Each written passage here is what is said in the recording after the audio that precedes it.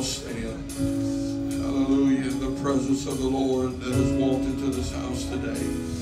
Amen. I want us to right now go before the Lord in prayer. We have many needs that we need God to begin to intervene on. And we know that what Brother Greg just preached today was more than just a sermon, but God sent a word from heaven. Amen. I hope you understand that by now this is not just another day. Amen. But this is an appointment from heaven. I want us to pray for Charlotte Dutruce right now. She needs healing in her body. We know that this sickness has affected so many people. Amen. But they have now taken her, amen, off and weaned her off of the oxygen or off of the vent. And we give God praise for that. Sister Diane Barber still needs a miracle in her body. And we know that God is able to heal. Amen. I believe God can do something before now, and it's the appointment for the surgery. I still believe God is able to heal. I still believe God is able to intervene for Sister Diane. And I speak and declare healing virtue into them today. Amen. I want us to pray for Brother Dickey. Amen. It's down in his back that God would touch and minister to him today as well. Tim Wiley. Amen. I want us to pray that, amen, comfort for this family. He passed away and he needs, amen, comfort for his family today. Percy needs healing. This is one of Sister Amanda's workers. Percy and James needs a miracle in their body.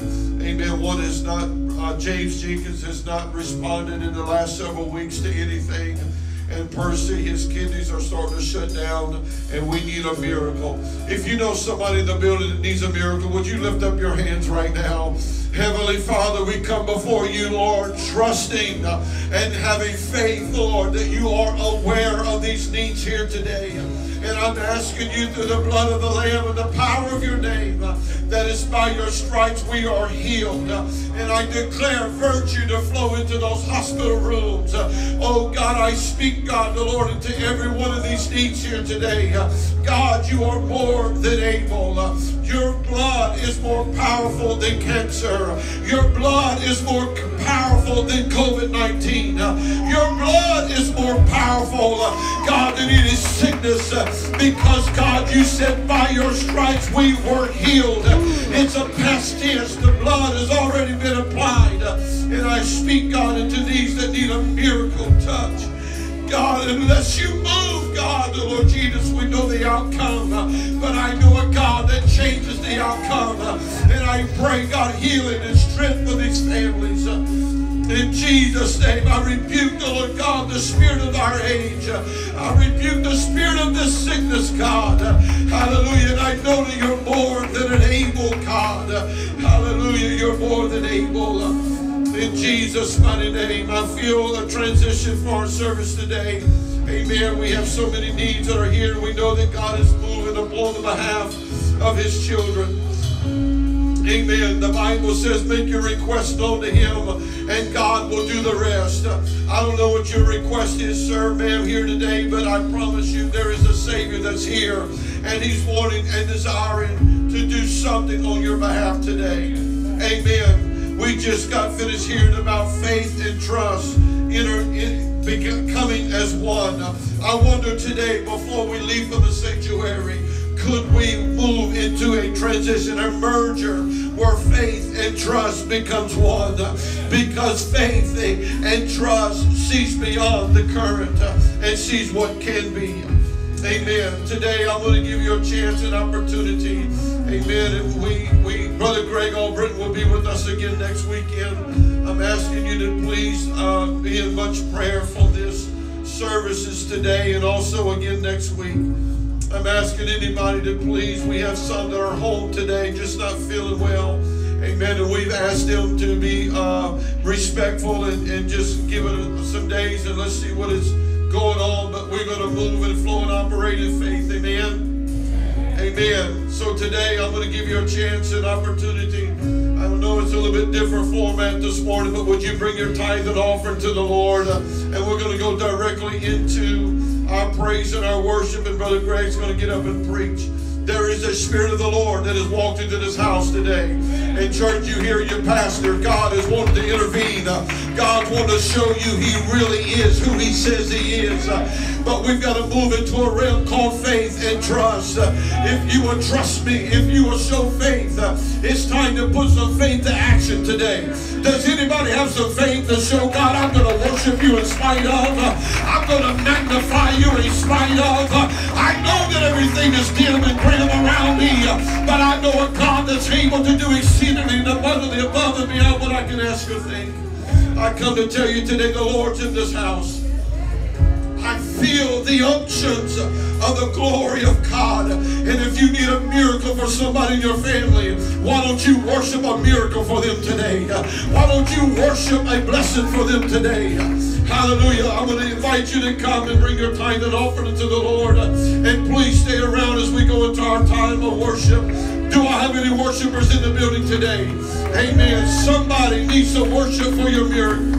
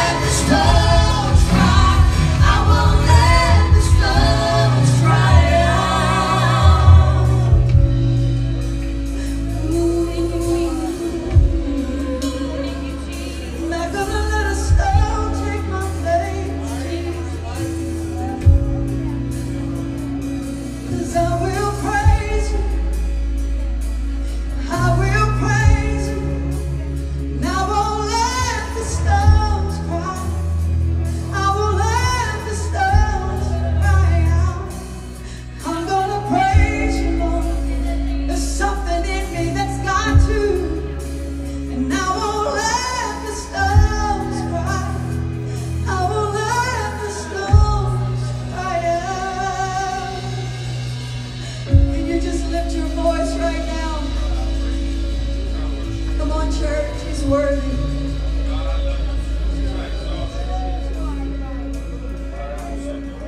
You're worthy, Jesus. Give you my praise today because you're worthy. Because you're worthy. Because you're worthy, Jesus. You're worthy, Jesus.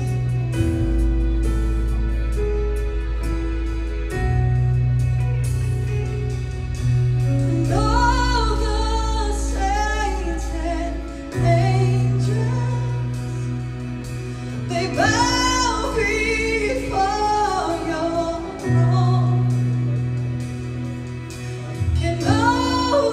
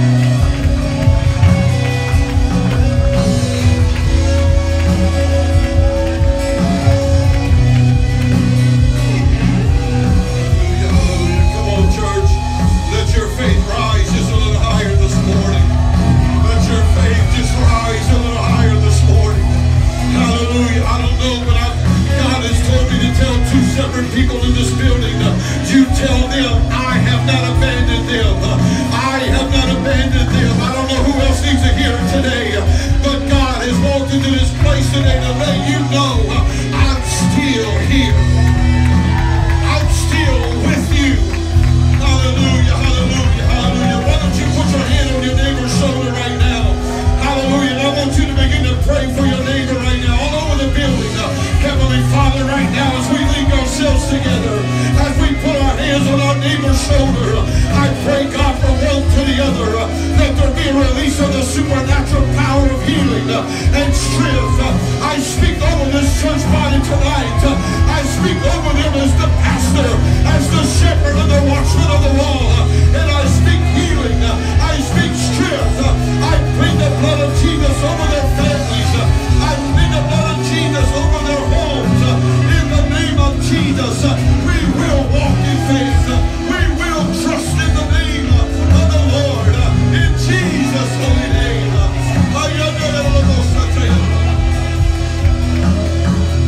In Jesus' name, in Jesus' name, in Jesus' name. Such a sweet presence. My God, the Holy Ghost is so strong in this place. Hallelujah. I thank you, amen, for your response today. But if I can encourage everybody in this building, give God something. If you'll just give God something, He'll send something down. For the song says, when the praises go up, His glory's coming down. Hallelujah. Push beyond whatever you may be currently facing in your present moment and look at a Jesus who is standing there today with nail scars in His hands, saying, just come unto me, all you that labor and heavy laden, and I will give you rest. Hallelujah. Amen, amen, amen. While you return back to your seats, I'm asking you to please be in much thought of prayer and entertaining the presence of God. But I'm asking you, could you right now, amen, begin to just begin, and if you don't mind, I'm asking everybody, would you please, amen, would you keep your spirit charged in the Holy Ghost right now? Amen. I'm going to bring Brother Greg Albritton back to this pulpit.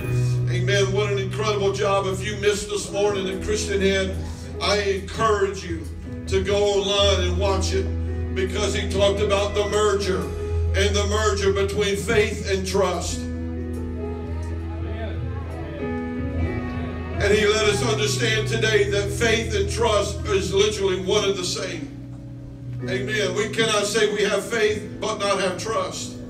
We've got to learn how trust and faith work coexistent together. Amen. Brother Greg, we love you, sir. Thank you for the tremendous word this morning, the flow of the Holy Ghost. And sir, we know that in your own life, amen, you are seeking after the will and the purpose of God every day of your life. Amen. I wonder, could this church body, I know you've been standing, but can I get you to stand one more time? Amen. As Brother Greg Albritton comes. Hallelujah. We're going to stretch forth our hands and we're going to pray back for the men of God this morning. I've always wanted to be a church that gives back, not just a church that receives. Amen. So Brother Greg, would you please come? And this church body is going to lift up you and your family. Amen. Those two beautiful girls that's still at home. And the Creed man, I don't see him here this morning. He stayed at home. But I want us to pray that God will put His hand over Brother Greg and his family. That God will lead him and guide him. This man does not fill his calendar. He don't fill up his schedule book. He lets God do it. Would you pray that God will send him to the right people and God will send him to the right churches that need to hear the word of God? Can we do that? Heavenly Father, right now, I speak for Brother Greg. I speak, God, the direction of the Lord, that every step, God, be ordered, that every word, God, be ordered. I pray over his girl. I pray, God, over Creed. I pray, God, that your spirit would fulfill the calendar, God, of this day. In Jesus' name, put your hand on the God, lead him, God, to where you want him to go. In Jesus' name. Follow his footsteps. In Jesus' name. In Jesus' name. Thank you, Pastor. Praise the Lord, everybody. Amen. Praise the Lord, everybody. Amen. That's it. Let's give him a standing ovation. He's worthy. You've heard me say it before, but when I'm giving Jesus a standing ovation, I'm imagining that he's walking in the back door and he's saying, I'm here to love, I'm here to minister, I'm here to heal and strengthen. Hallelujah, because he's here. Just as real as if he physically walked in, he's here. Hallelujah. Hallelujah. Thank you so much for those sweet prayers of encouragement. Means so much. Amen. Friday was all day orientation for my oldest in college. First trip to college, and she's only 17, but she got to skip a year in high school in a Becca program. If you're making straight A's, you get to skip a grade. Don't know why we did that, but we did. So she's entering college a year early, and then my middle daughter, she's starting her homeschool here in a day or two, and my boy Creed started school this week, and so just thank you for those prayers over our family and our journey and ministry. We do trust the Lord to lead and guide our every step, and pray to be a vessel for him. Amen. In Jesus' name. I do have some things feel to share today. Feel a word from the Lord, and I'm praying that God will bless it and lead and guide. And so let's just take another moment and just let God know that our hearts are open. One of my favorite songs says, "Word of God speak, pour down like rain." Just minister to us. And that's what we want, the Word of God. And whatever God has for us today, could you do that with me right now? Just let him know, Word of God speak. Let your Spirit minister to us today. Let your word, which is forever anointed, settled in heaven, let it be settled in our lives. Let it minister in our life today. Word of God speak. Settle some things in our hearts. Minister some things in our spirit today, Jesus. Word of God speak. Word of God speak. Hallelujah. Just tell him that. Say, Word of God. Amen. Through your preached word, through your written word. Word of God speak. Hallelujah. We open our hearts.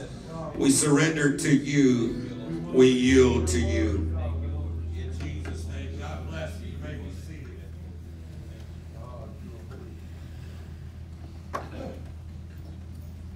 Amen.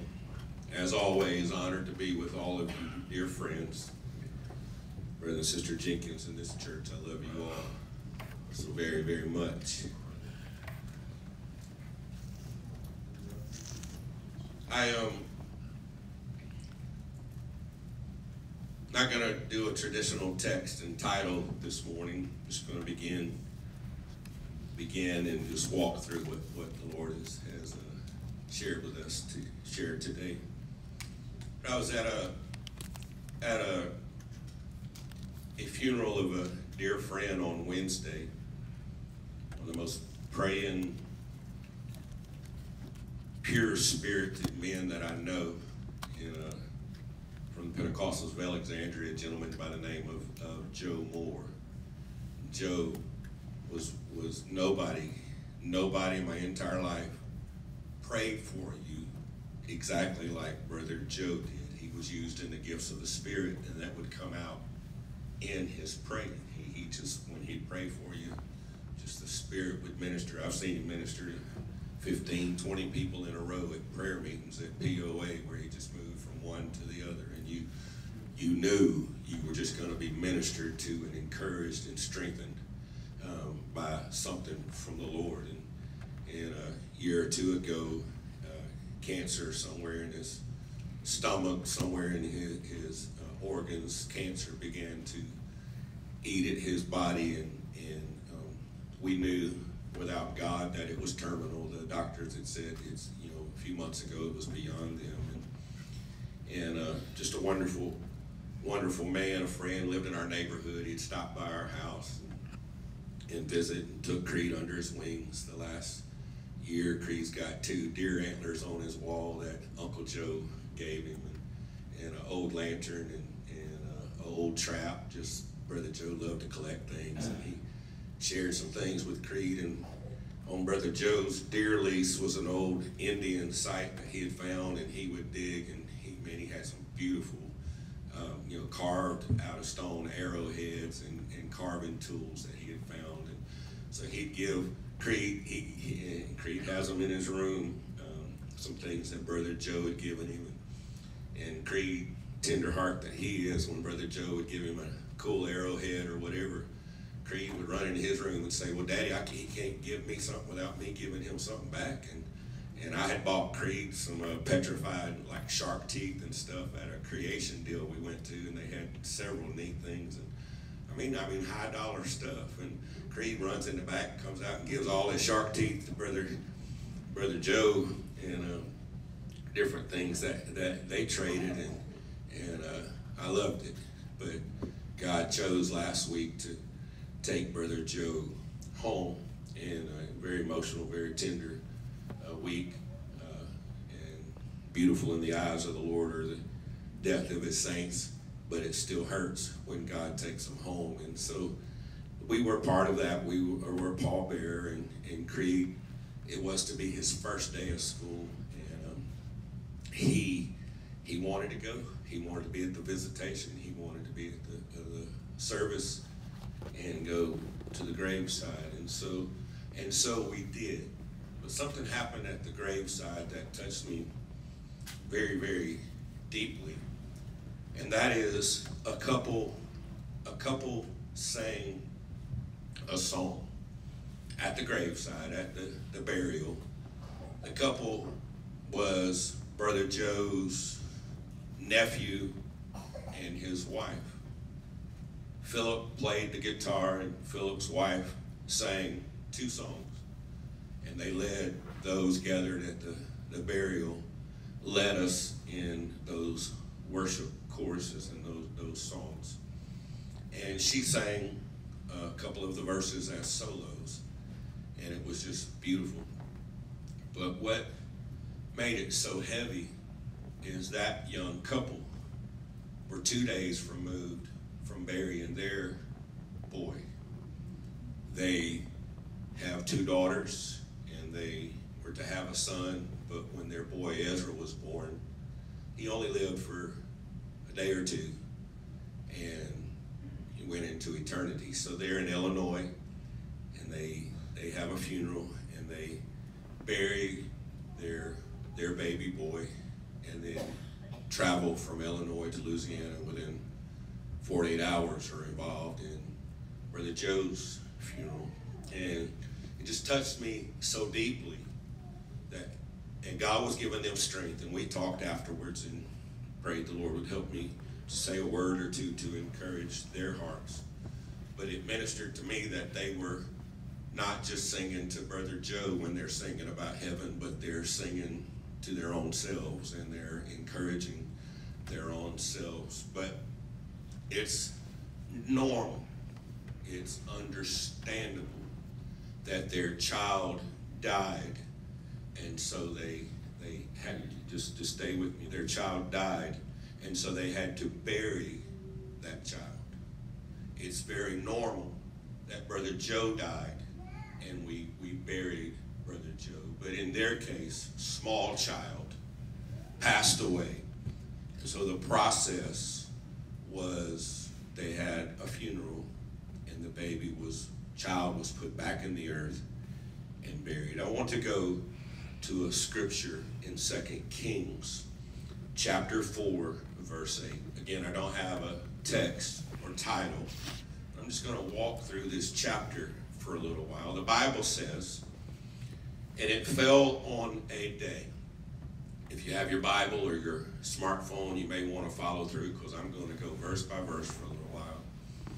And or it'll be on the screen. It fell on a day that Elisha, the man of God, the prophet Elisha, passed to Shunem, where there was a great woman. Different versions say she was a prominent woman, a lady of great influence. This lady constrained the prophet to eat bread. And so it was that as oft as he passed by, he turned in thither to eat bread. I guess even back in the Old Testament, they knew preachers liked to eat. And And I'm assuming it was more than just bread. It was a full meal. It's just the way it's worded. But she constrained the prophet. Man of God, come in my house. We want to feed you. Then in verse 9, she said unto her husband, behold, I perceive this is an holy man of God, which passeth by us continually. She had perception. She knew this wasn't just another human being. This was a man, she said, a holy man of God. And she did something that was, and they did something that was pretty impressive, and it's pretty powerful concept for all of us to consider. She said, let us make a little chamber, I pray thee, on the wall, and let us set for him there a bed, a table, and a stool, and a candlestick, and it shall be. So they made a little guest chamber. They made a guest house for the prophet. A bed, a table, a stool, a candlestick, and a good meal. Amen. I'm just going to go ahead and tell you, as a traveling preacher, that's pretty good accommodations right there. I'm going to go ahead and tell you, as a traveling preacher, thank you all for that wonderful basket that was in my hotel room last night. I'm going to go ahead and tell you, thank you for that little case of 8 bottled waters. 3 of them disappeared in about 2 minutes. And that little bag of jerky and that little bag of candy bars. Amen. The jerky's all gone, and I held myself to 2 of the little candy bars. But thank you all. Taking care of the man of God. But that came on to her heart that, look, we've invited this man to eat. But let's make room. Let's build a little guest chamber for the prophetic, for the voice of the prophet in our lives. And so she said, and it may be that when he cometh to us, or when he passes this way, that he'll turn in thither. Somebody says she made room in her life for the prophet. She made room in her life for the word of God to speak.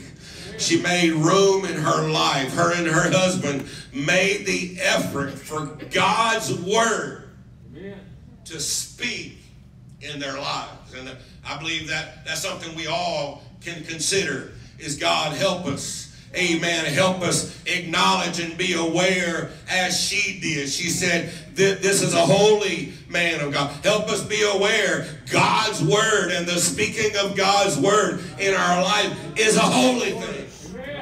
And she acknowledged it, and she said, we're going to build a little guest room, a prophet's chamber.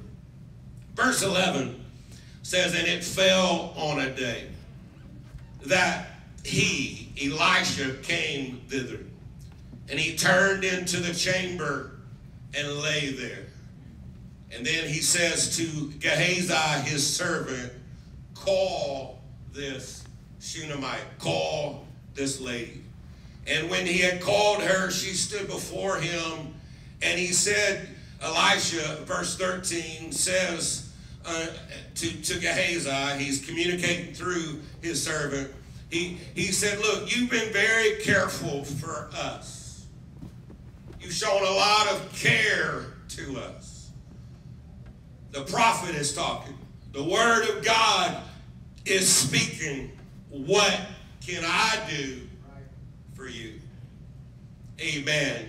What can I do? Do you see that? It's in verse 13. What shall be done for thee? Would you like for me to speak to the king? Which lets me know Elisha had favor. Or would you like me to talk to the captain of the host? Maybe he said, I'll help you get favor in the country, or I'll give you extra protection in the land. I'll speak that. And she's like, no, I'm okay. I dwell among my own people. Let me just say here, when you acknowledge and make room for the voice of the word of God in your life, and you honor and you make room for the prophet, at some point the word of God is going to say, I want to minister to you. I want to speak to you. I want to bless you. And we honor God. He honors us. The prophet said, what can be done for you? And so then she said, no, I'm okay. I dwell among all people. Verse 14, he said, what is to be done for her?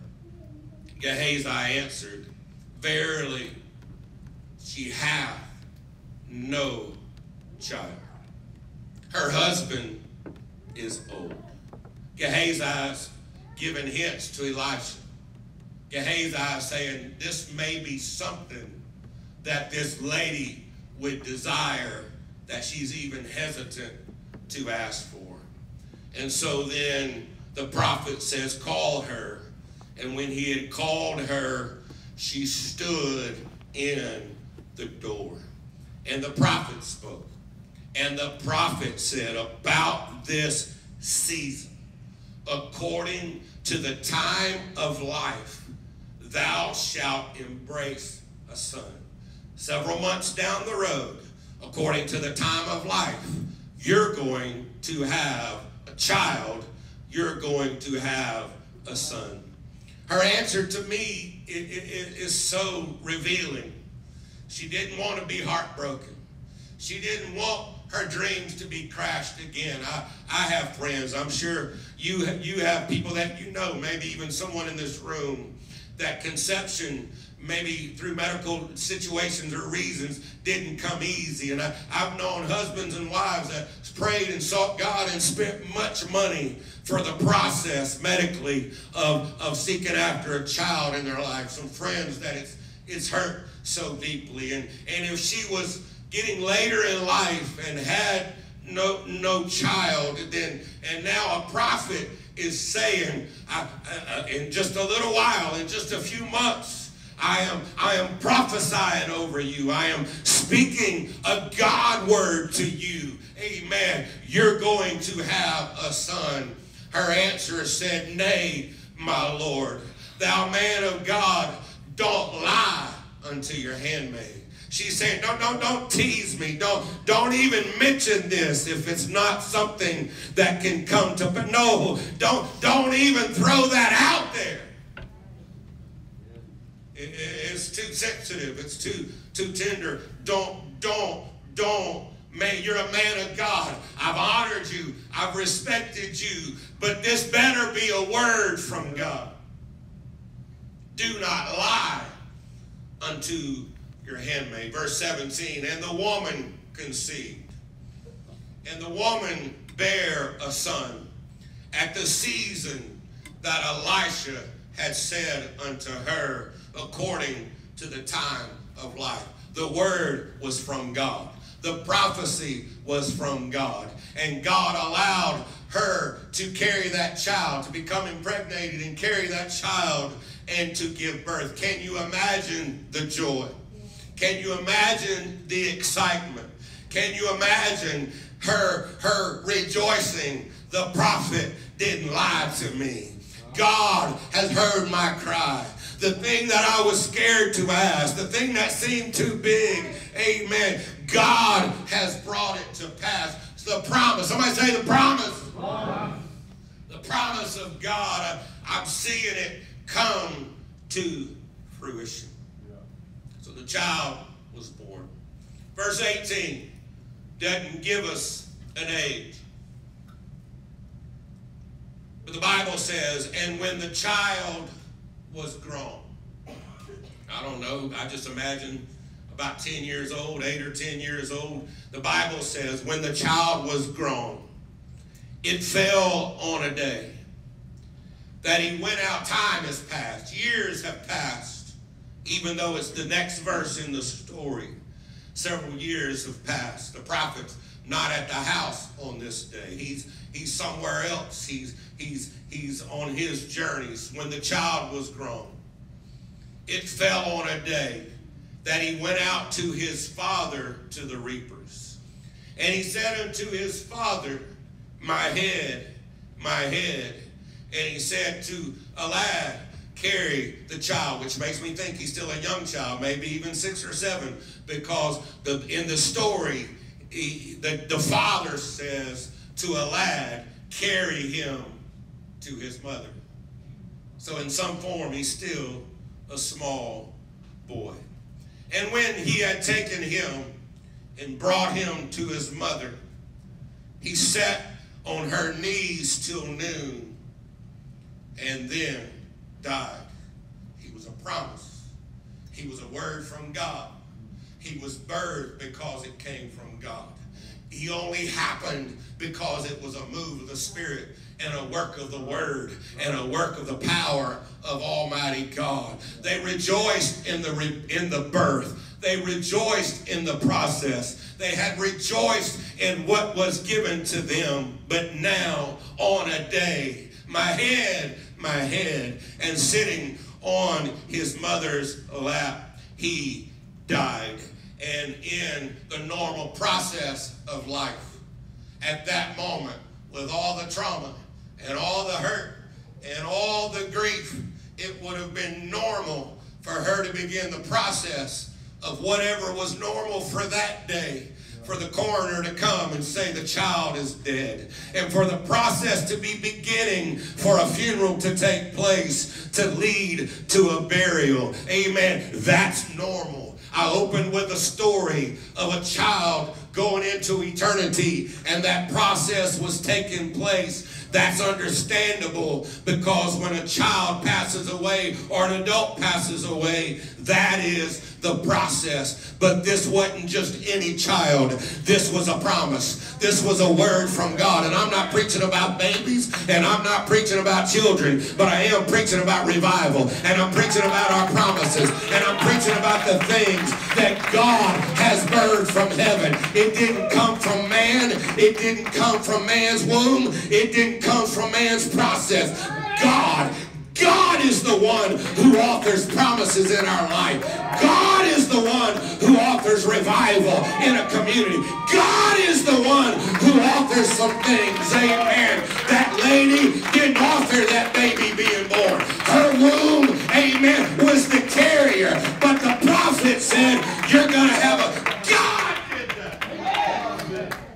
Somebody say, God did that. And I'm speaking to some people today that God has birthed some things in your life. It wasn't the flesh. It wasn't the world. It wasn't the devil. It wasn't you. It's some things that God birthed. And when it's something that comes from God, amen, amen, it's not God's will for that to die. So it would have been normal. It would have been normal if she would have began the planning phases for a funeral and a burial, but not when it's a promise, not when it's a direct result of a word from God. In verse 21, she went up and she laid him on the bed of the man of God. That room that she had built because she acknowledged the holy. That room that she built because she acknowledged the sacred. That room that she had built because she acknowledged there's something, there's a connection from heaven that's happening. That room that she has built, she said, I'm taking that promise. My promise may seem like it's dead, but I'm taking my promise to that room. My promise is not going to any other room in the house. My promise is going in that room. That's the word. That's the man that God used. That's the word that came to me. I'm putting this child in that room. And so she laid the child on the bed of the man of God. And she shut the door upon him and went out. And she called her husband, verse 22, and said, send me one of the young men. Send me one, get me one of the donkeys. I'm going to run to the man of God, and we'll be back. And he said, why are you going? Now, he knows the child has died, but he said, why are you going to the prophet today? Notice this. There must have been days it was acceptable. He said, it's not the new moon. It's not the Sabbath. And she said, it shall be well. Amen. I believe in her mind right here. She's remembered when she looked, and if you please, she looked in God's eyes and said, don't tease me. She looked in God's eyes and said, don't even bring this up unless you're giving. Amen. And she said, it shall be well. She saddled the donkey, said to her servant, drive. She said, you get going, don't back up, slack not riding for me unless I tell you. She's like, ride hard, we're getting to the prophet. Verse 25, she went and came to the man of God to Mount Carmel. And it came to pass when he saw him far off, he said to Gehazi, behold, there's the Shunammite lady, run now, meet her, and ask her, is it well with her? Is it well with your husband? Is it well with the child? And she answered, it is well. When she came to the man of God in the hill, she caught him by the feet. She fell on the ground. She caught him by the feet. Amen. And Gehazi, the servant, came to thrust her away. There was protocol of how to approach a king, how to approach a prophet. And she was desperate. The servant was like, no, you can't just do that. And the man of God said, let her alone. Her soul is vexed within her. The Lord hath hid it from me and hath not told me. He was a prophet, but God didn't reveal to him that the promise had seemed to die. God didn't reveal to him that the son, the child that he had spoken the prophetic word over was now dead. And so it was hidden from him. Then she spoke to the prophet, verse 28, and she said, did I desire a son of my Lord? Am I the one who did this, is what she's saying. She's saying, no, you're the one who brought it up. God's the one who authored this. God's the one who did this process. She said, I told you, don't deceive me. I've got to tell somebody holding on to some promises today, God is not a deceiver. God is not a deceiver. Some of you got some promises in your Holy Ghost. You got some promises in your life. You got some promises in your family. You got some promises in this church. God is not a deception artist. You birthed this. You're the one who brought this up. I said, don't deceive me. Then the prophet says to Gehazi, gird up thy loins. Take your staff in your hand. Take my staff in your hand and go thy way. If you meet any man, don't even salute him. Don't even say hello. Don't even answer. Get to that child. Lay my staff upon the face of the child. And the mother of the child said, the mother of this promised child said, as the Lord lives and as thy soul lives, I will not leave thee. And he arose, the prophet arose and followed her. And Gehazi passed on before them. So she's with the prophet. Amen. And Gehazi is headed, verse 31, to the house. And he gets there and lays the staff on the face of the child. But there was neither voice nor hearing. So then Gehazi makes his way back to the prophet and to the mother who's on their journey and said, the child is not awakened. Let me just take a moment here. And let me just share with you all for just a minute. When that child passed away and that child is brought to the bed of the prophet, she was signifying my promises that came from God.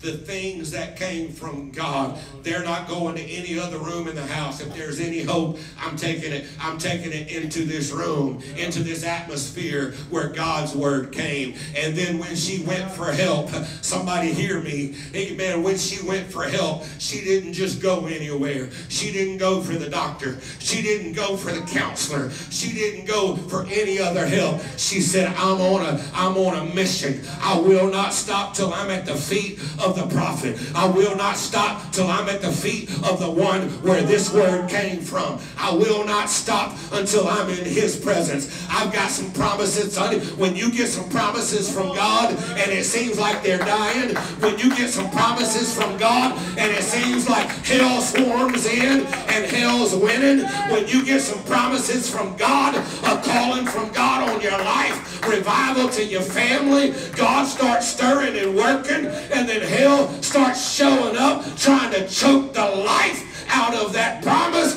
You don't go on a mission to get words from 100 different directions. Amen. When your promise starts dying, you better get a hold of God. Amen. When your promise is being challenged, you better get a hold of God. She didn't go anywhere else. She didn't let anything deter her. She didn't let anything stop her from getting to the prophet, to the one who brought her that word. Amen. To the one who represented heaven to her.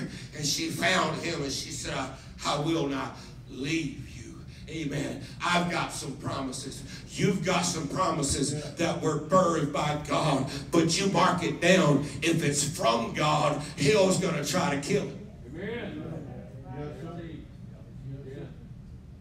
But hell can't kill it if it's from God. Hear me? So she went. She went to the prophet and said, I will not leave. And so Gehazi says in the end of 31, the child is not awake. Verse 32, when Elisha was come into the house, behold, the child was dead, laid upon his bed. He went in therefore, shut the door upon him, and prayed unto the Lord. Bible doesn't say how long he prayed. He just prayed. He went up, and then he laid upon this child. He put his mouth upon the child's mouth, his eyes on the child's eyes, his hands upon the child's hands, and he stretched himself upon the child, and the flesh of the child waxed warm. Amen. If I had a title today, I would just say, please don't bury the baby.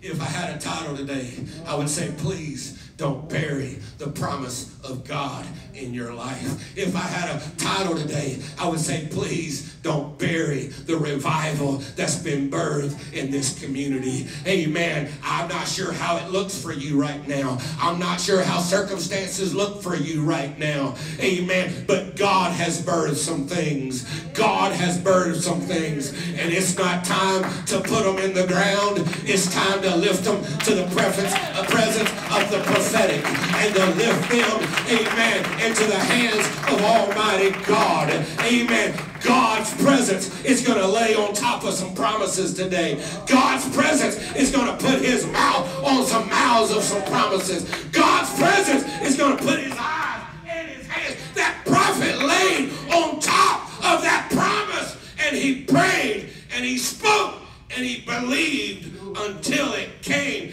back to life. I may be preaching to somebody that the enemy's saying, called, you think you were ever called? Revival in this community, revival in your church, deliverance for addicts. What are you talking about? Let me tell you what I'm talking about. I don't care how strong the enemy may come in and try to say, I'll choke the life out of your revival, and I'll choke the life out of what the Spirit wants to do, and I'll choke the life out of your family or your home. I come speaking under the unction of the Holy Ghost. Don't bury the baby. Bring it back in the presence of God. God's going to do some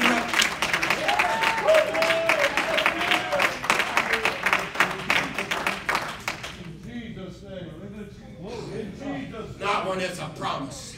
Not when it was authored by God. Not when it was originated from the heavens. The prophet prayed, laid himself on that promise, and the flesh of the child waxed warm. Then the Bible says the prophet returned, walked in the house to and fro. I can just see him pray and said, okay, God, it's warm, but we need more than warm. Yeah. He went up and stretched himself again on the child. And the child sneezed 7 times and opened his eyes. The prophet called his servant and said, get his mom. When she walked in, he said, here's your son. Here's your promise. please, please, please, don't bury the baby until you've got it all the way in God's presence with God's word speaking. I won't go. By the way, if you're a guest or a friend this morning, I may be lighter and cut up next time. I just came today. Got to share as God's put on our hearts. And I don't call myself a prophet, but I feel like one today. For the unction of the Holy Ghost. I won't share all the verses, but in Genesis, God spoke to Abraham at 75 years old. Sarah, just a decade, his wife younger than him, that your seed, your offspring, is going to become a mighty nation, and I'm going to bless it. Abraham couldn't figure it out. So in the following chapters after chapter 12, 13, where the promise came, Abraham was like, well, maybe my servant can be the one. And God said, no, I said your offspring from your loins. Then he gets in the flesh. Time is passing. And one of his servants has his child. Thinking, well, maybe her womb can be open. Still Abraham's child. Promise can come from that. God said, no, not your servant. Your loins, your wife is going to have a child. This is not just a child. God said all nations of the earth are going to be blessed through this child. God had covenant plans through this child. It's a promise. Straight from God. Isaac's born. Miracle. Abraham's 100, Sarah's what, 90? Isaac's born. Whew. God did it. We've got a promise. We've got something from the heavens. God help. But Abraham and Sarah, still their bodies, still carried the baby. Promise. God put it in them. They had a little boy. But then one day God says, Abraham, take your son, your only son, take him to the mountain and sacrifice him. Now, the heathen gods, the heathen folks in that day would offer their firstborn to their gods. Maybe God was just testing. Can you imagine what would go through Abraham's mind? This is a promise. This is covenant and future generations. And you're asking me to take him and take his life. That makes no sense. God says, take him to an altar. Sacrifice him. Give him to me. Please hear me.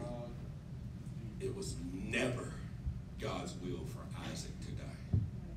God knew from the minute he asked Abraham, I'm not trying to get Isaac to that altar up there. I'm getting Abraham to that altar up there, because that boy Isaac is my promise, and my promise is not going to die. My promise is going to live, and that boy is going to bless future generations. God didn't call Isaac to the altar for Isaac.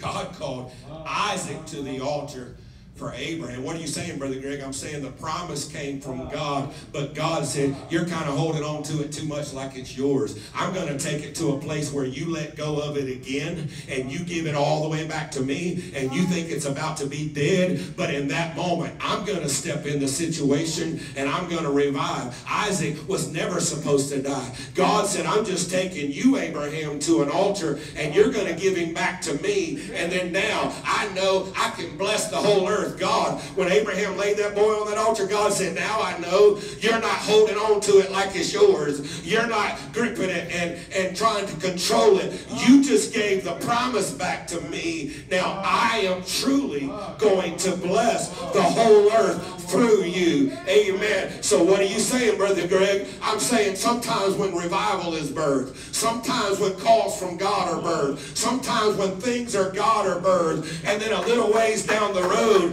it seems like they're being brought to a place of death. God doesn't want the revival to die. God doesn't want your calling to die. God doesn't want His great things in your life to die. But God will take you to a place where you're saying, God, you gave it to me, but it don't seem like any way. I release my grip. I give it back to you. Amen. It's all yours. Amen. I let it go to you. And the minute Abraham said, I give that promise back to you, God said, we ain't about to bury this kid.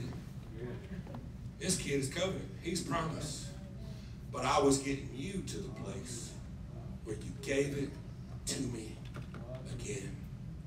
So, just know, when God puts apostolic revival, when God puts a calling, when God puts a word, when God puts promises on your life, it's going to be birthed, but it's going to be brought to an altar where it seems like no way. And God said, well, in case you were going to try to say, well, I helped that happen, I'm taking it to a place where you know you didn't help it happen. My promise is going to live. Some of you may be walking a journey where you're calling, you're anointing, revival in your life. You feel like things are being tested. Maybe God's just bringing you to a place with your Isaac to say, it's a promise. You gave it to me, but I'm not burying it. I'm putting it back in your hands, and I'm believing it's going to live. Let's move to Jesus Christ. I'm almost done. But Jesus Christ. Salvation for the planet. Promise of revival, deliverance, salvation, all of those things. Now, he did get buried, but only for 3 days in a borrowed tomb because they knew he wasn't going to keep it long. God's promise for revival looked like it died. All right? But was it God's will for Jesus to stay dead? No. He went to that altar. I read something one time that triggered maybe some of the thinking of what I'm preaching today. But it said Mary and Joseph could look at baby Jesus and they could say, we helped do that. Mary could look at baby Jesus and say, I helped do that. But when Jesus steps out the tomb, no human being could stand there and say, I helped do that. That's what I'm trying to tell y'all today. Amen. Abraham and Sarah could look at Isaac and say, we helped. But when Isaac gets off of that altar, there was no human help there. God provided. God did the work. Amen. So when God, I thought it was from God. It was. I thought it was from the heavens. It was. I thought God was doing a work in my life. He is. I thought God put an anointing on our church and our family. I thought He is. Well, why does it seem like the enemy would try to come and choke? I'll tell you why. Because it's the enemy realizing it's from God. But honey, if it came from God, hell can't kill it. I like to say it this way. Because Jesus was the Son of God, Herod had to try to kill him. I mean, Satan had to try to wipe Jesus out. If he's the Son of God, right? But you know what? Because he's the Son of God, Herod can't kill him. The devil can't stop him. Because it's God's Son, the devil's going to try. Because it's God's Son, he can't. And what's been birthed in you and what's been birthed in this church, the revival and the anointing and the purity from God is from God. Amen. And hell may try to stop it because it's from God, but he's not going to be able to stop it because it's from God. You hear me? Amen. The callings and the anointings in your life. I want to say one or two more things. Can we just close our eyes and lift our hands to the Lord right now in Jesus' name? Jesus' name. Don't bury the child.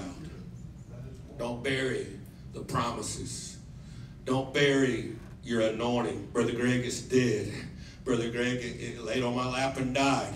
She said, I know what happened, but I'm not putting it anywhere else but in God's hands. She laid it on that bed. She said, I'm not going anywhere but to God's man, to God's voice, to God's word. Amen. And I speak over anointings in this room. I speak over revival in this room. I speak over the power of God in this community. I speak over the power of God in this church. Please, somebody hear me today. Please don't bury the baby. Please don't give up on dreams. Please don't give up on what God is doing. Please don't give up on the concept of apostolic revival in Loranger, Louisiana. Please don't do it. Don't bury the baby. It came from God and it's going to continue from God. Amen. Just lift your voices with me for a moment right now. Lift your voices with me for a moment right now. In Jesus' holy name. In Jesus' holy name. In Jesus' holy name.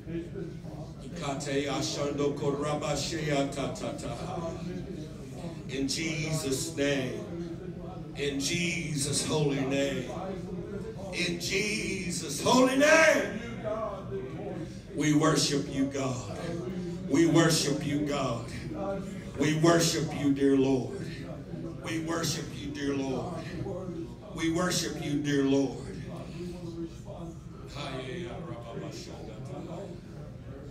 Thank you, dear Jesus. Thank you, dear Jesus.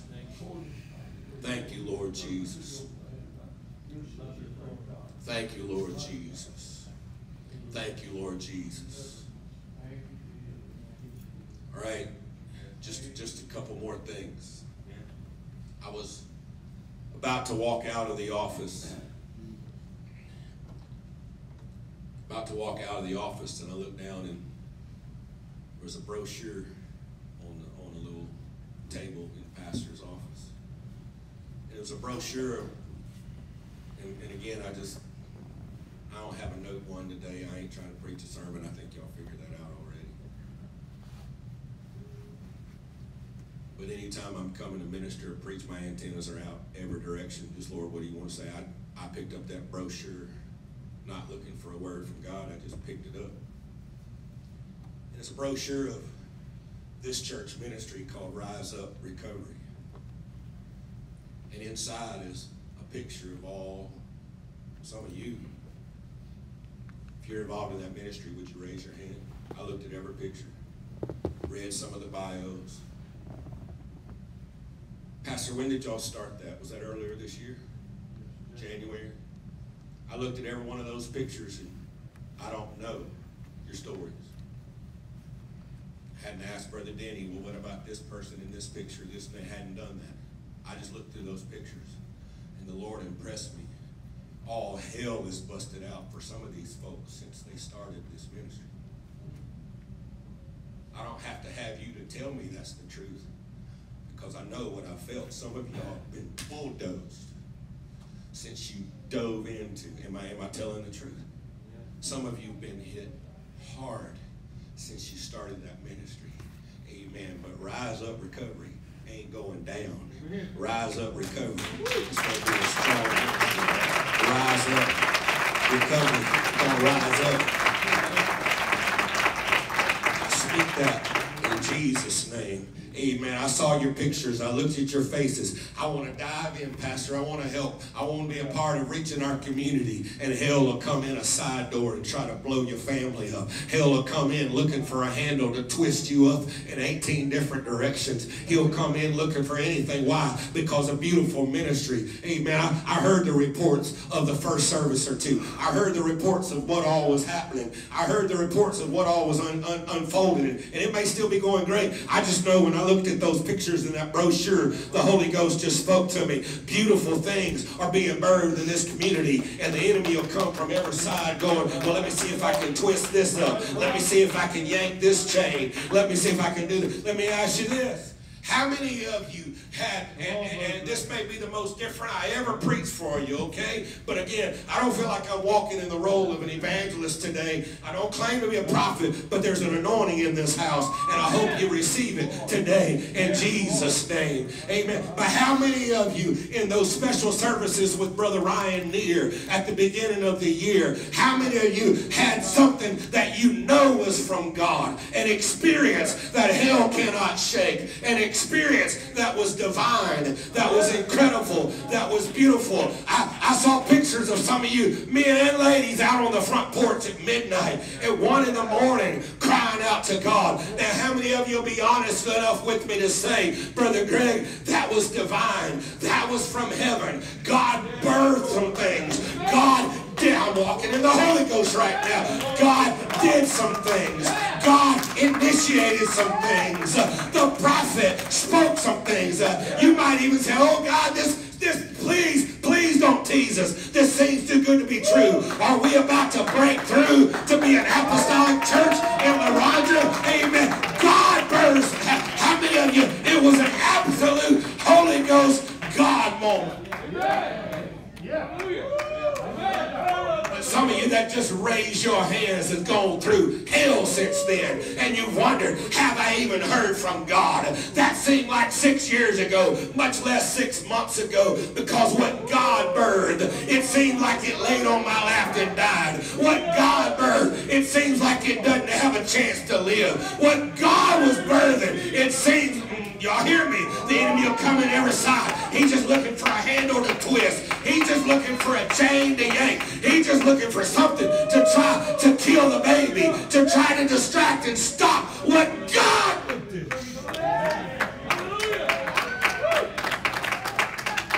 I'm not asking you to say amen or oh me, amen, but many of you have been hit hard. Am I just a little nod? Am I telling the truth for somebody? Yeah. Some of you maybe, well, why do we even have Brother Neer? Why would God have us on our faces on the concrete out there and worshiping the Lord? Amen. I'm surprised the neighbors didn't call the cops on y'all from the video I watched. Why did God even do that? If it's going to be hammered in my life, in my situation so much, why? Honey, God ain't a tease artist. God ain't teasing you. There's apostolic revival for this community, for this church, for your family. Would you close your eyes and lift your hands to the Lord right now? Please don't bury the baby. Please don't bury the calling. Please don't bury the anointing of the Lord. Brother Greg, it sat on my lap and died. Okay, put it on the prophet's bed. Amen. You get a hold of God. You don't stop praying. You don't stop fasting. You don't stop believing. You don't stop calling on God. She didn't go anywhere else but to the house of God, to the voice of God, to the voice of the word of God. In Jesus' name. Jesus' name. Jesus' name. Please don't bury the baby. Please don't bury your calling. Please don't bury God's plans for your life, for your church, for this community. Amen. In Jesus' name. In Jesus' name. Amen. In Jesus' name. In Jesus' name. I'm going to start with Rise Up Recovery because I just know what I felt when I grabbed that brochure. It wasn't a million miles from my mind until I grabbed that brochure. But if you're a part of that ministry, I want you to stand up right now. Amen. And again, I'm not asking for confessions or testimonies. I'm just saying some of y'all's been through it since then. Take the hand of someone beside you, lift it to the heavens right now. Take the hand of someone beside you, lift it to the heavens right now. Amen. If you're close to one of them, just extend your hand. Amen. When I grabbed that brochure, amen, the Lord just impressed me. Some of them have been hit hard. They've questioning what's going on. Did we do the right thing? Amen. Oh, yes, you did. Yes, you did. God's doing a work of reaching hurting lives and bringing deliverance in Jesus' name. In Jesus' name. God bless my brother and my sister. Bless my brothers and sisters in this house right now. Thank you for reaching the hurting. Thank you for reaching the struggling. Thank you for reaching for those. Church, can we all stand together right now? All stand together right now. Lord, some that had a holy apostolic experience when Brother Neer was here, their spirit's been hit hard. Their spirit's been hammered. God, I'm speaking an unction from the Holy Ghost right now. Amen. Would you lift your hands to the heavens across this house? Would you cry out to Jesus right now? Don't bury the baby. God's got a resurrection coming. Amen. God may just be releasing your grip on the promise, but the promise is going to live. The promise is going to live.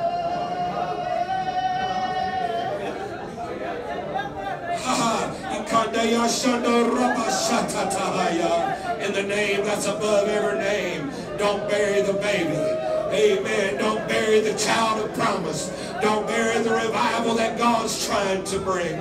Don't do it. You keep believing. You keep trusting Jesus. You keep holding on. God wasn't teasing you with that supernatural apostolic flow that came in this house. God's not. No. In the name of Jesus. In the name of Jesus. In the name of Jesus. In the name of Jesus. In the name of Jesus. Brother Greg, you don't understand. That baby sat on my lap and cried and it died. It's gone. It's dead. No. Take it to the prophet's chamber. Amen. Go get a hold of God. Amen. Until nothing else suffices. Make sure you hear from God, not man. Make sure you get a word from God.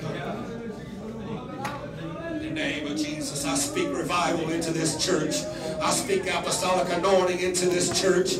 I speak apostolic favor into this church. I speak blessing from the throne room into this house. I speak the anointing from heaven into this house. I speak apostolic unity. I speak power from the throne room. In Jesus' name. In Jesus' name. As many as will. As many as will. I'm asking you to come just stand. Let's not kneel. Let's come stand. As many as will, come stand. We're going to pray together for a moment more. As many as will. If you're not comfortable, then you stay right where you are. Pray. Still pray. If you're not comfortable coming up front, but as many as will, just come.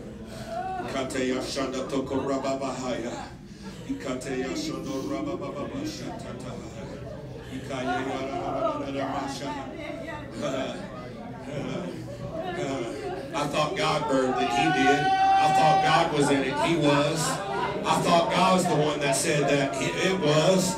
Amen. It just may feel to you like the baby's died on your lap. Put it on the prophet's bed. Amen. She said, I won't stop until I find the prophet. She wrapped her arms around the feet of that prophet. She said, I won't leave you until something happens. I won't leave you until something happens. You don't give up on your Holy Ghost right now. You don't give up on the work of God in your life right now. You don't give up on the work of God in your family right now. You don't give up on the work of God in your home right now. You don't give up on the work of God in this youth group right now. You don't give up on the work of God in the Sunday school classes. You don't give up on the work of God in your Bible studies. You don't give up on the work of God on the worship team. You don't give up on the work of God in this church body. There's an anointing. There's an apostolic anointing. There's a virtue. Amen. God birthed it. Hell may try to kill it, but God will see to it that what was birthed by His word lives. What was birthed by His plan, it's going to make it. It's going to thrive.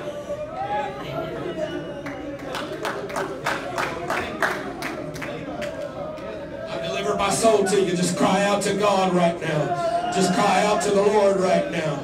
Just cry out to the Lord right now.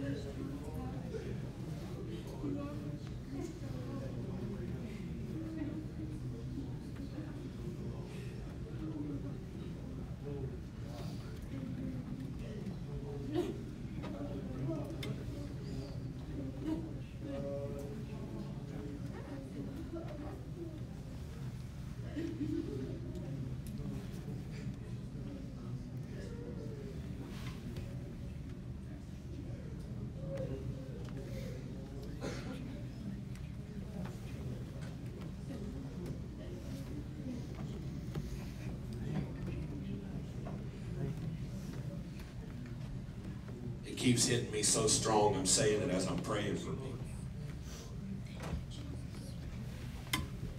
The child truly died in her lap. But it's what she did with it that led to the rest of the story. She put that child in the prophet's chamber. And she said, I'm going, that word that started this whole journey, I'm going back to that word. And she went and did whatever it took to found that word, that representation from heaven. She wrapped her arms around that prophet's feet. That word that had come from God. And she said, I'm not stopping till you come back in my house. I won't leave you. And I'm telling somebody, you don't listen to man's word. You get a determination in your spirit. I'm going to pursue God until God gives a word. And I'm bringing that back in my home. I felt to say that 2 or 3 times in praying for people. You get that. You go. She went on a journey. She said, ride fast, ride hard. And unless I tell you to stop, you don't stop. You don't slow down. I got to find the problem. She wrapped her arm around his feet. She said, I will not leave you. You're coming back to my house. Amen. So I'm just telling somebody, don't let that promise may be dead, but don't bury it. You get a hold of God and you bring that word from God back in your home. You get a hold of the things of God. The word, that's what you pursue when it seems like your promise is being attacked. You pursue God with all your heart. Wrap your arms around his feet. Bring him back in your home. She didn't just say speak a word. No, she said, you're coming back with me. And you're going to deal with this and put God's anointing on those promises in Jesus' name. Amen. Let's pray together again. There's a depth. There's a work of God in your lives. Jesus' name. Jesus' name. Jesus' name. Jesus' name. Jesus' name. God, some things were birthed in this church at the beginning of this year. They were birthed in this community at the beginning of this year. Amen. They came from the throne room. Amen. They came from heaven. They came from Almighty God.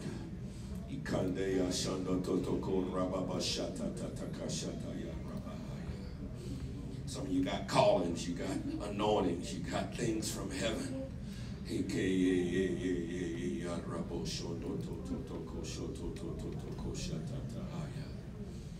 name of Jesus, in the name of Jesus, in the name of Jesus, in the name of Jesus, in the name of Jesus.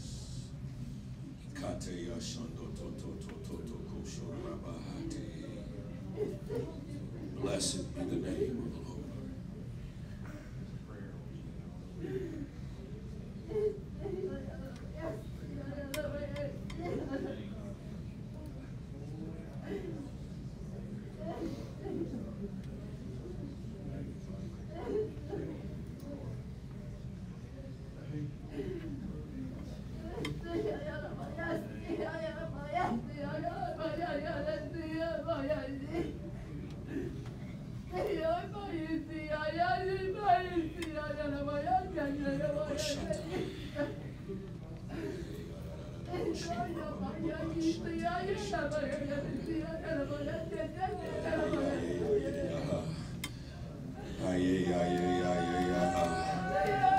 There's a prayer in this house. There's a cry in this house. That's it.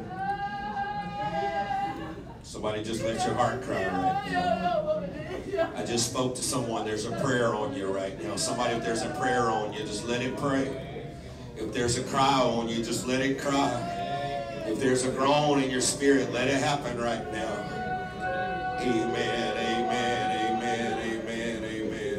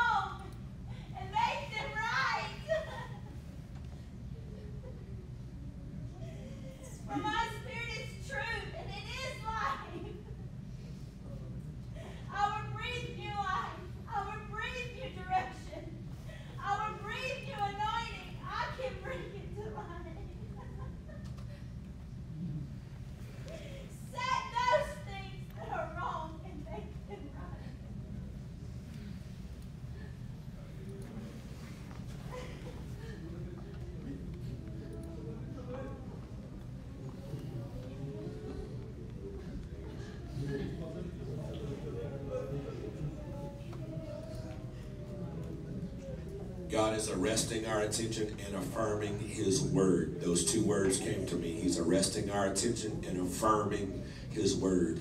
Amen. Would you just lift your hearts and cry out to Him again? Thank you, God, for that word. Thank you for vessels. Amen. Lord, I want my spirit right. Amen. I want my spirit right, Jesus. Amen. I want our spirits right, Jesus. My dad taught me you can even be right sometimes, but if you're wrong in spirit, you're wrong. I want my spirit right. I want my spirit right. The Holy Ghost just said, take what's wrong and make it right.